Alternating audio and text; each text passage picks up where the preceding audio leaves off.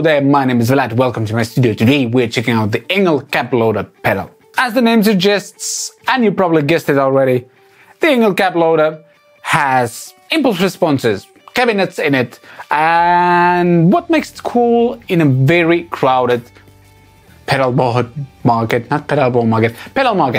is the fact that it actually hosts all of the ENGL cabinets in it. And they've done the IR capturing themselves.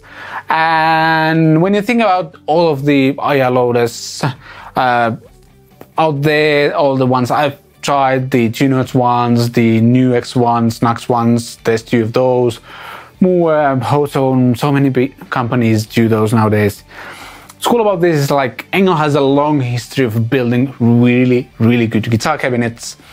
And it just makes a lot of sense for them to release a pedal like this and include all of them as impulse responses in here. And since the company itself is capturing those, I think it's just kind of cool. Like that's their vision of how those cabs are supposed to sound. And if it's not clear to you yet, I like it a lot. That's a really cool idea. Otherwise, I feel it's a pretty standard one. There's two ways you can run this. Right now, what we're doing is going from the guitar into the ENGL Alpha drive. The Tunots clean is on bypass because we're going to use it a bit later. We go straight in the front end of the rev dynamis over there. And warning, do not go from the speaker output of your amplifier into this pedal. It is not a load box, it will not handle the load of the amplifier, and you're in a risk of breaking your amplifier. So do not go from the speaker output into this pedal. Okay? What we're doing here is going from the effects send of the rev dynamis into the input of the ENGL Cabloader, and I'm using through connection, which basically bypasses everything that's happening in the pedal, and going back into the effects return of the rev dynamis. From there, the signal goes to the speaker output of the amplifier, and it goes into the Tunos Torpedo Live behind me. But we are not hearing the Tunos Torpedo Live. Today we are hearing the ENGL Cabloader over here, because I'm using the balanced out that goes straight into my recording interface. It's one cool way to run it. Basically, you can still have your cabinet on the stage, but you can send a very consistent signal from stage to stage to your front house guy or go into a recording interface. That's just really handy. So that's one way to run it. The other one is to kind of have this, I want to say, ampless pedal board setup, and we'll dive into that a bit later. But right now, I have whatever setting I just kind of found here while preparing for this video. Let me take the tuner off as well, or drop it on the floor. That's one way to do it as well, sure. We are playing, or I am playing, not we, I. You are watching me play, yeah, fun. Jokes. My new Ibanez AZ, I think it's 2042 or 2402 PWF, which stands for Pearl Flat White, or White Flat, one of those two. Yeah, my new Ibanez, it's part of the AZ series, 2 humbuckers. Just, I love this guitar. I got this while I was at 42 Gee Street, and I've been playing it every day since. It's just a fantastic instrument. Drive channel of the dynamis, I have a EL34 power amp simulation on because we're kind of bypassing the power amp on the actual amplifier.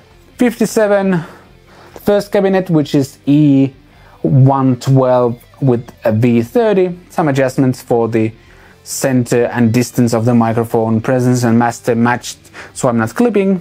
It sounds like this.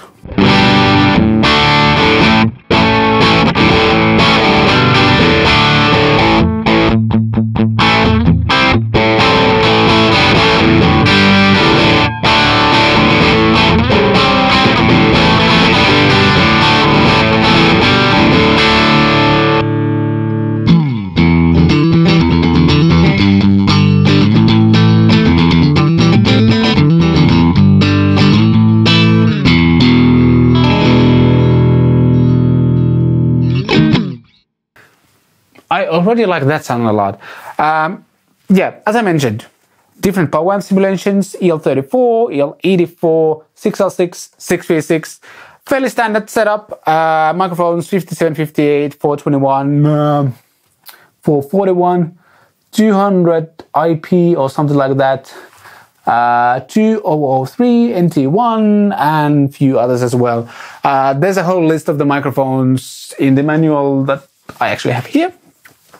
So if you're interested in that, the manual is also available online and you can check exactly what the microphones are. Same was for the cabinets, but we're going to go through all of them soon. There's a presence control for the power amp simulation, master volume, which seems to both adjust the input and output of the whole thing, because when I initially plugged this in, this handy clipping light was telling me that I'm clipping.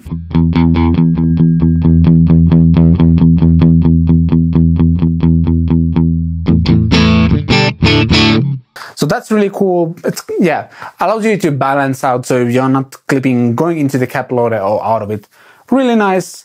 And these controls allow you to move the microphone off the center, or like from the middle to the side of the speaker cone, and you can also move it further or closer to the speaker.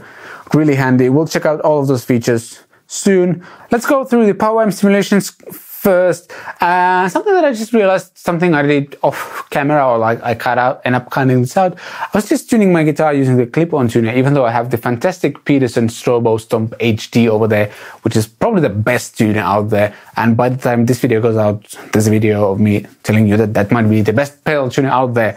Power amp simulations! EL34, EL84.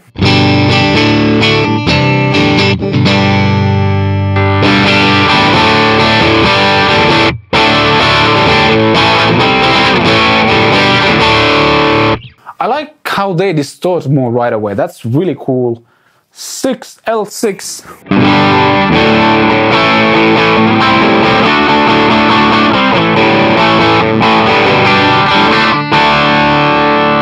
And 636, which that amp actually hosts as well.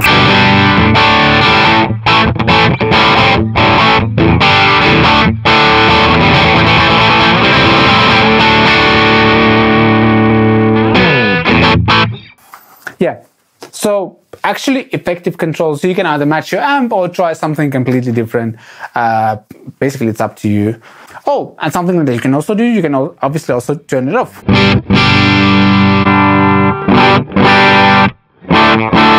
Not clipping. That's also a useful sound. But I do feel there's something missing.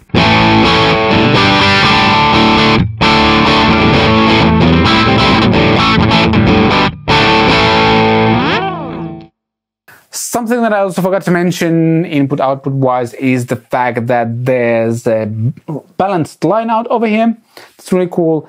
And there's also a ground lift switch and a phone's output, so you can use this rig as a silent practice tool as well if you want to. And that's super handy, especially if you have like an ampless pedal rig. On the top side over here, there's also a USB in, which allows you to upload your own impulse responses into the pedal. All right, let's check out all of the cabinets. I just realized that even though I was saying it was the one with V30s, I was actually on the cab number 2, which is the one with G1265. So cab number 1, 1x12 with a V30. Yep, there's the bite. The one with G1265. By the way, if you would somehow be able to dual mic or have two cabinets in this, the combination of a V30 and G1265 is a really good one. I had that in my Mesa 2x12 cabinet way back then. Right, cab number 3 is the one with G12M65 greenback, maybe, I'm not sure. That's a really cool sound. Cab number 4 is the 2x12 with V60s, and I actually had that cabinet as my home setup. I had a Mesa Express 550 head and that cabinet as my home setup. I think I have a picture of that over here. And yeah, it might have been a little bit overkill, but yeah, it was 11 years ago and times have changed, I guess. That's a good sounding cabinet.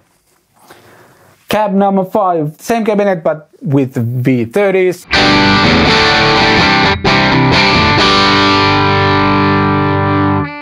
4x12 with V60s.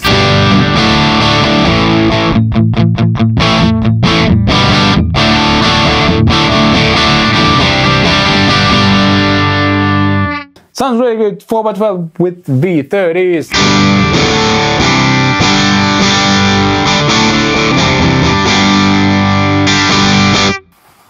Four by 12 with V30s, but this is the XXL model.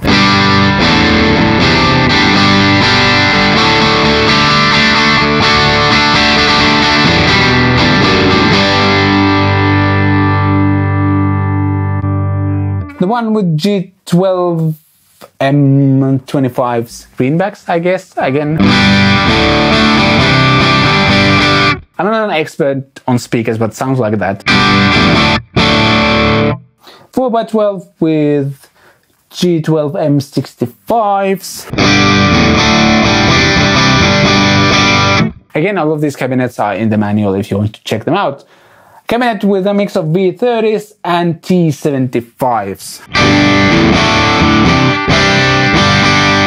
Alright, I may have just found my favorite. It's bitey, but it's kind of more full range than just the V31. This is really good.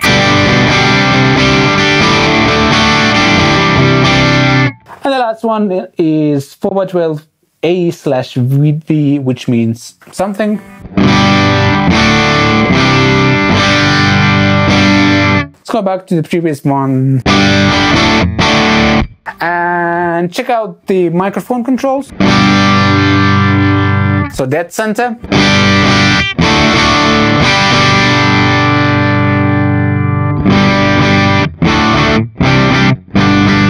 Really good way to tame off that high end. Distance.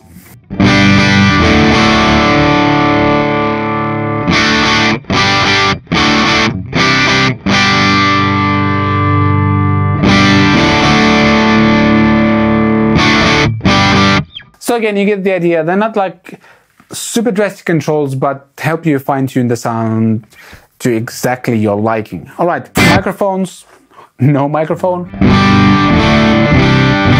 I'm not sure how this works with a microphone. I guess microphone here is more as a filter.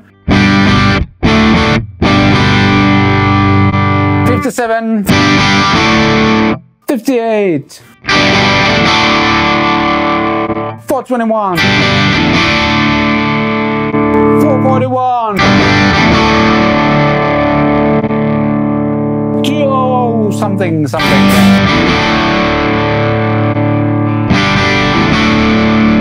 2003 NT1, 400, 4000 something, 87 and 47. This one is good.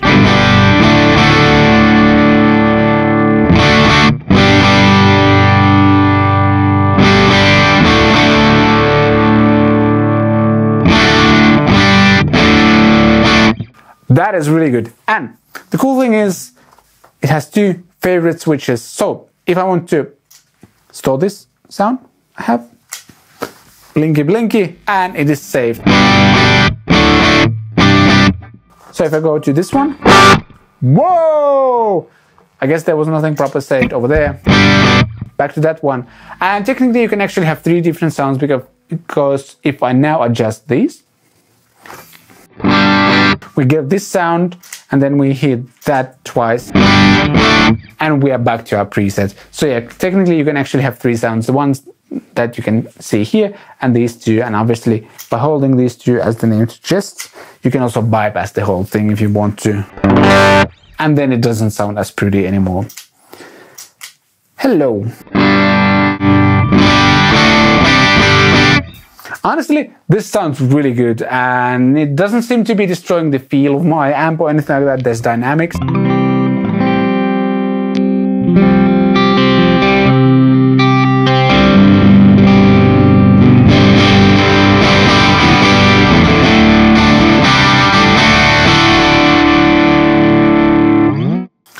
it just works really well. Let me quickly rewire all of this and we'll check out the pedal in a kind of ampless situation. So an ENGL Alpha Drive, 2 notes clean as a preamp, and then this one. Be right back. And as the last thing, we're trying this kind of ampless setup. Let's check out the clean first. Here's how it sounds just through this into the ENGL Cabloader first. So like a fairly standard kind of guitar into a IR loader sound. I've set up the kind of slightly drivier channel of the clean. It's a kind of Fender black face type of thing.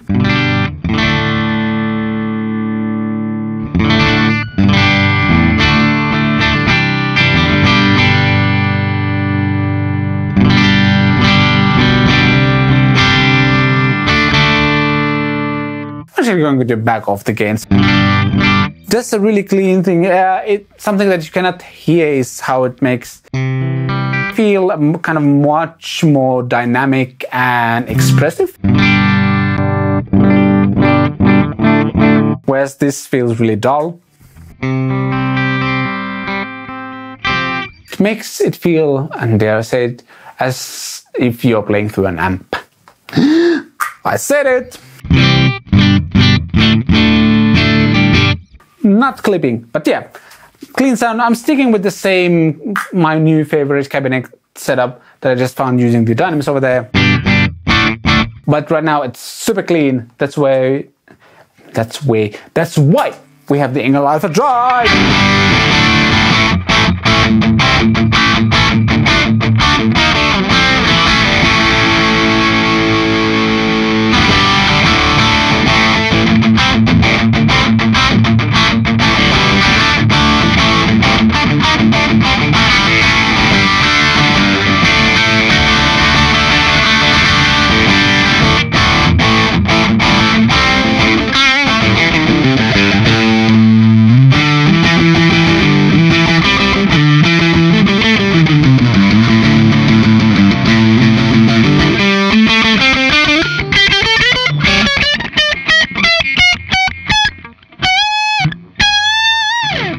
And we nearly made it to the end without any mistakes, but who cares? Let's try out the gain on max just for the sake of it. Still not clipping.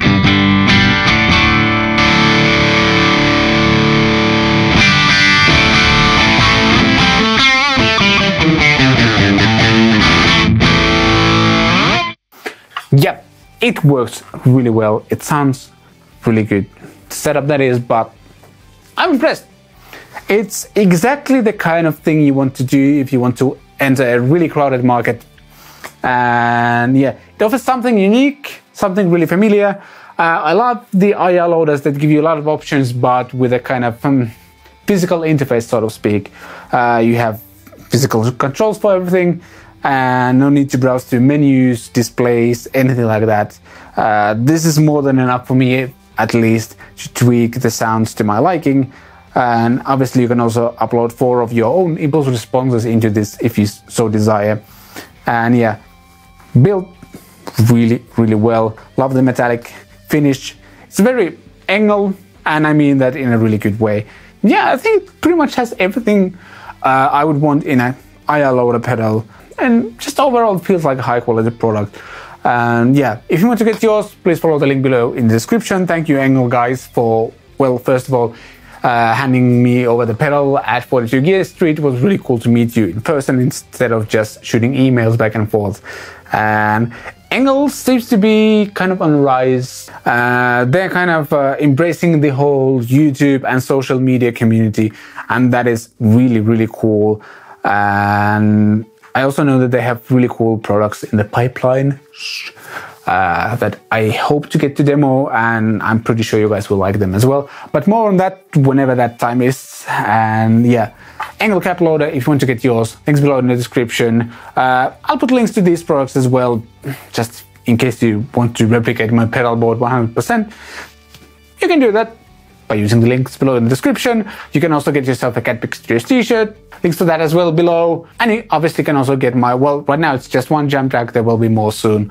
Again, link below in the description. That's how you can support this channel. Like, share, subscribe, all of those YouTube things. Thanks for watching this video. I shall see you next time.